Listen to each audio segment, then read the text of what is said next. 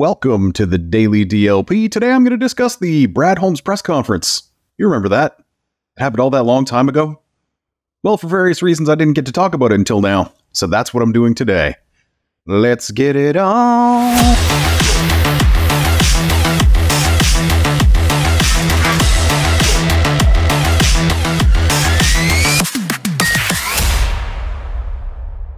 So, Brad Holmes met with the media to put a cap on the 2023 season.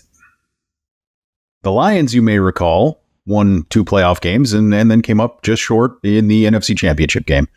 It was the best result for a Lions team in the Super Bowl era, with the previous high mark having been 1991, which was also a 12-win season with a championship game loss, but only a single playoff win, and honestly, in that championship game, as someone who watched it, I can assure you that they may as well not have even shown up. That was not a real game.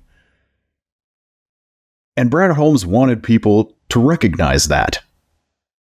So he said something to the effect that he thinks the organization has earned a little bit of slack in regards to having every little decision they make maybe not being nitpicked quite so much.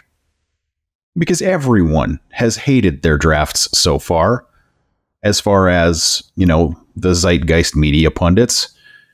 They've hated their off seasons as a whole. But here the Lions were playing games in January when all but 3 other teams had been sent packing.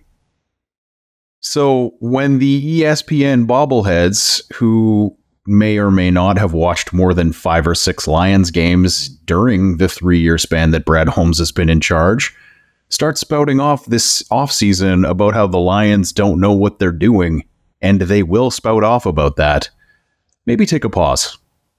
Maybe check the receipts. Maybe examine the source. Because when PFF tells you that the Lions didn't draft properly, and they will, it's not because they have some anti-Lions bias. It's because the mindset of PFF's draft theory was set in a time when they were right.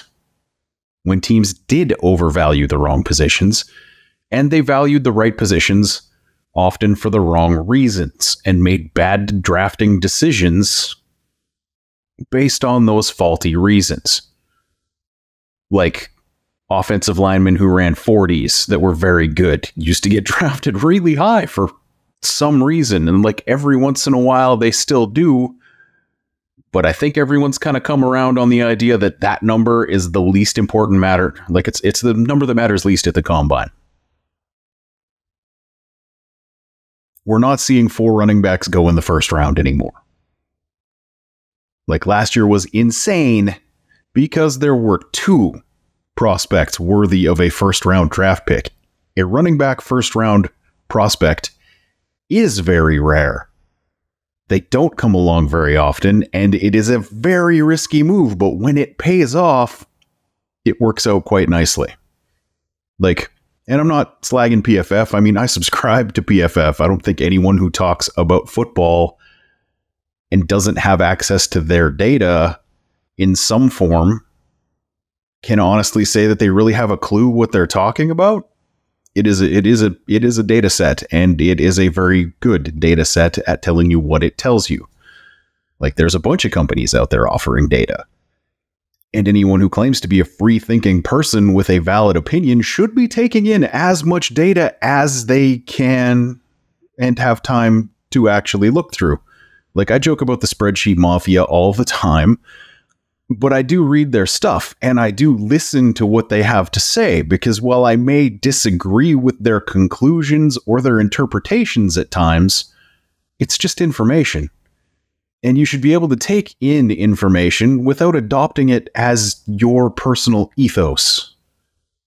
When someone tells you they don't like the Lions draft, you should be able to ask whether you think they have more credibility than John Dorsey, than Ray Agnew, than Lance Newmark, than Mike Disner, than Don Corzine, than Brian Hudspeth, than Mike Martin, than Rob Lohman, than Joe Keller, than Kerry Conklin, than Dave Uris, sorry if I messed that one up, then Eloy Ledesma, again, apologies, then Jordan Martin, then Mark Olson, then Patrick Malarkey, then Scott Sika, then Steve Neal, then Ademi Smith, then Dakota Duncan, then Justin Licker, then Michael Pelfrey, then Austin White, then Blake Ask, then Joe Harvey, then Brianna Howard. And if you automatically think the answer on that last one is probably, please stop watching this video immediately, unsubscribe on all platforms, and go cry about what a jerk I am on Reddit. Then Levi Wilson. Then Ko Briganti. Apologies again if I get your name wrong, sir. Then Paul Barterstock. Then Toby Junker. But the point is,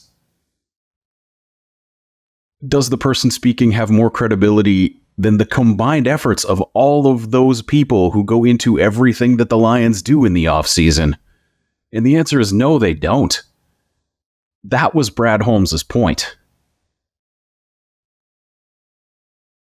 And that does not mean that the Lions are never going to make a bad decision or be wrong about something.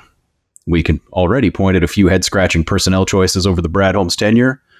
Like, in hindsight, we can do that. But in the moment, re-signing Romeo Okwara was a no-brainer. Hasn't worked out. An Achilles injury made that one 3 years on just not look like a great move. The same can kind of be said for Charles Harris. Like, when that signing was done, it's coming off a really good season. You got to do that. How about the Levi Onwuzurike draft pick? The receivers they signed in 2021, Denzel Mims in 2023. Like, when they've missed, it's largely been injury related. Not always, mind you. Like, Brett Perryman's son just can't play wide receiver at an NFL starter level.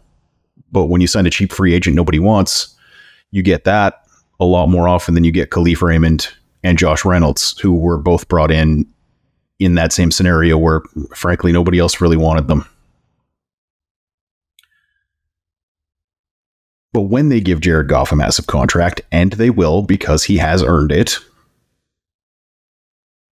and if you disagree with that point, you're just telling me that you made a judgment sometime 2 to 4 years ago and that there is no evidence in this world that will ever change your mind.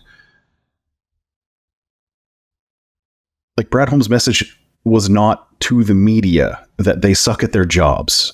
And if that was your takeaway from the press conference, like that all sports media are liars and they don't know what they're talking about, that was the wrong takeaway. Because while media folks may not know more about the offseason than the combined efforts of the entire Detroit Lions personnel department, and if I missed anyone, I apologize. It's because I don't understand your job description from the title you have on the Lions website.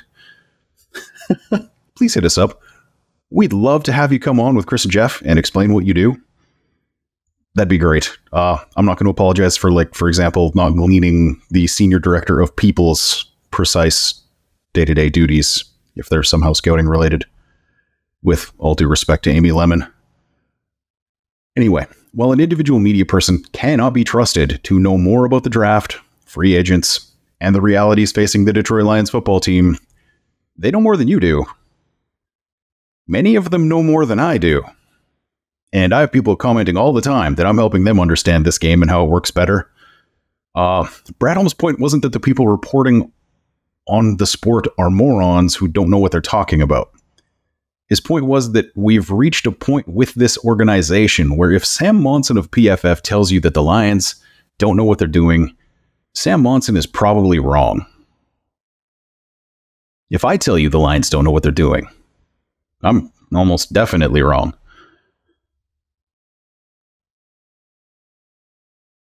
And if your reaction to the press conference was to head to Twitter and harass beat writers and make fun of them for posting their stories showing that your harassment of them was invalid and you were wrong, you're a child. You're a petulant child lashing out because mommy and daddy didn't love you enough. And they will never say something like that to you because they're all professionals. I am so far from being a professional. I will happily say things like that to you. Thank you for watching. But if you are that person, please don't support us on Patreon, because I don't want to talk to you in the Slack chat that you can access for only $5 a month, and neither does anyone else who's in there. Please don't watch us on YouTube rather than listening to the podcast, because the money generated by a view is infinitely higher than that from a listen to help us kind of keep all this stuff going. Like, if you're that person, but you insist on supporting the show in some way, please do it in audio form only, because that generates basically zero money to keep the lights on, and I don't want to owe you anything. Please don't use the affiliate links below, or on the site, or linked in the Spotify show notes. And for the love of God, don't follow me on Twitter at Mr. Tweetson. Like, people keep doing that, despite my best efforts to convince them that they shouldn't. I don't even link the show's episodes on my Twitter feed, guys.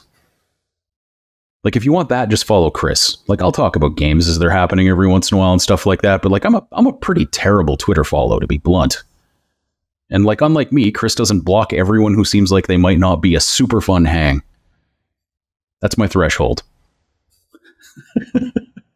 Anyway, see you tomorrow, if you insist on coming back. Have a great day.